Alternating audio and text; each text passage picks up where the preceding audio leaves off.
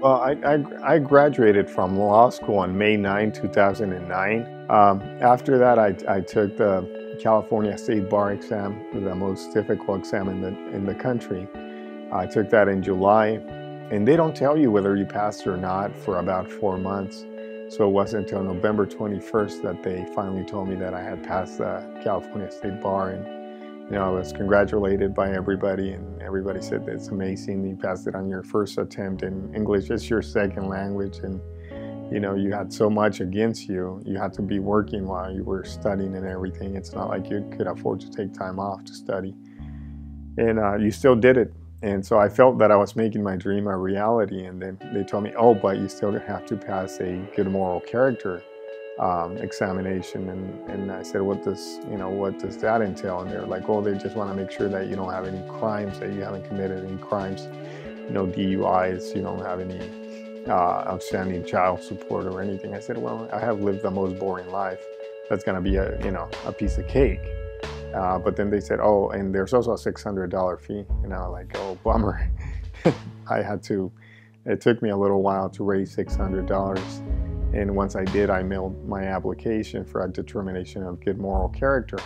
That takes 6 months. But around 6.5 months, I hadn't heard from them. So I called them up and I said, hey, what gives? I send you my money and I send the application and all the requirements. And they said, oh yeah, Mr. Garcia, we have everything from you and we have excellent references. It seems like you're a wonderful guy. You're just the type of person that we want in the profession. And we are a little bit backlogged, but in a week or two, you should have your license. You should be able to practice. And I said, okay, great, that's fine. So again, a week or two went by, and ultimately I did get a phone call.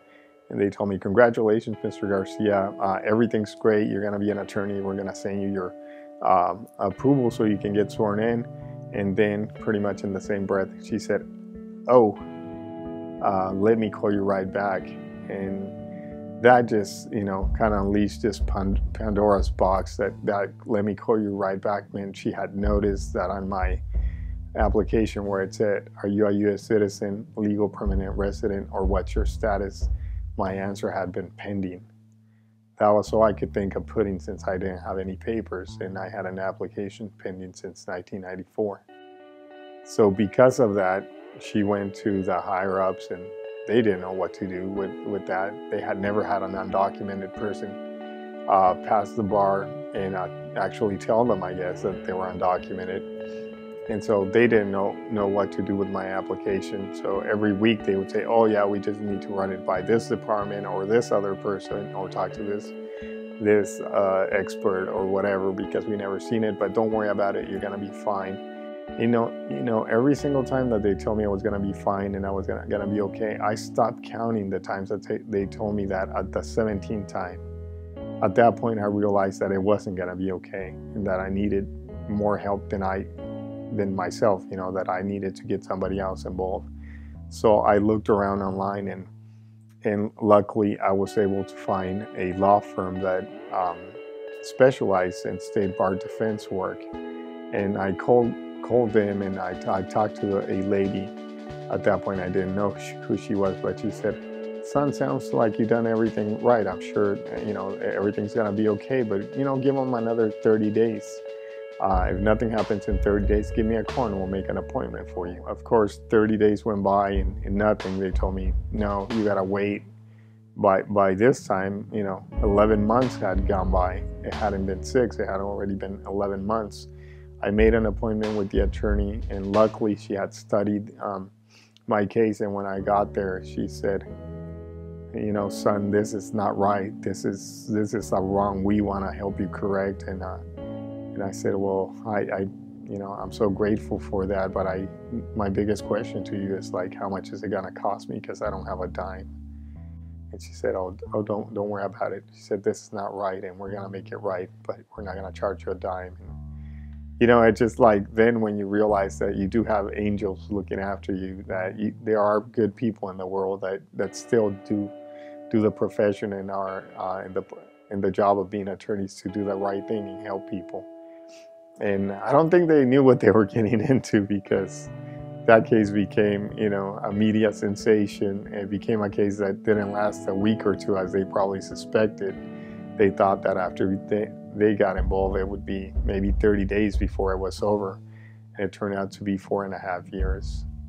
4.5 years fighting, 4.5 years of knocking on doors, asking for support, going to court, going to a California Supreme Court, which was less than friendly. I remember news headlines after our court date at the California Supreme Court saying, no human factor at the California Supreme Court, no heart, no emotion. They really didn't care that my life had been on hold almost 5 years.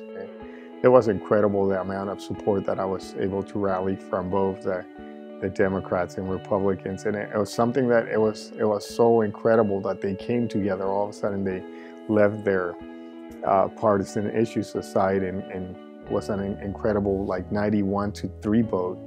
91 from both sides of the aisles came together and said, he needs to have his license, this is not right.